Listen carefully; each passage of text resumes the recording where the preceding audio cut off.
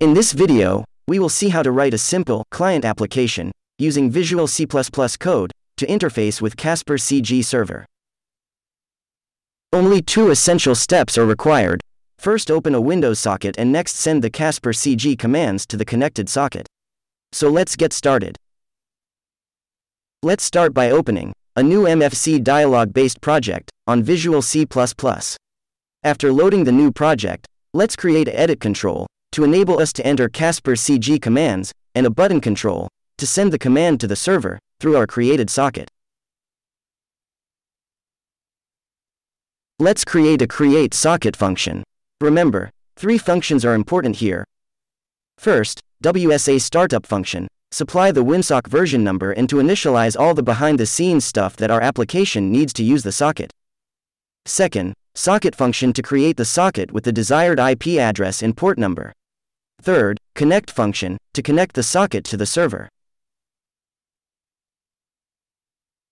Initialize an instance of Windows Sockets API or WSA data.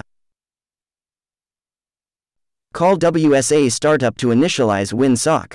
Use constant AF inet for select internetwork like UDP and IP constant IP proto _TCP to select TCP protocol as socket function parameters. Select AF inet for the internetwork mode. AF inet is an address family that is used to designate the type of addresses that your socket can communicate with, in this case, Internet Protocol v4 addresses. In case of any error, call close socket function and WSA cleanup function. In the socket address in structure, pass the address 127.0.0.1 and port number 5250, which are defaults for CasparCG. User can also specify the server port address from the CasparCG configuration file. htons or host to network function ensures that the port address numbers are stored in memory in network byte order. Now, call the connect function to connect the created socket to the server.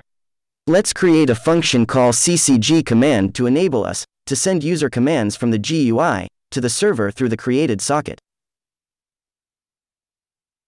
Simply call the function send, along with your command line and the socket as parameters. Advanced Media Control Protocol or AMCP, in short, is the main communication protocol used to control and query CasparCG server. All communication is presumed to be encoded in UTF-8. Each command has to be terminated with both a carriage return and a linefeed character. Server may take few seconds to launch. Ensure that the user commands are sent after completion of the loading. Set a Windows timer to launch create socket in the beginning. In the set timer function, call the function create socket once to establish a connection to the server.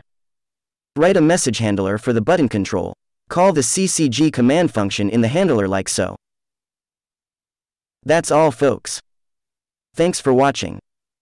Please like and subscribe to my channel.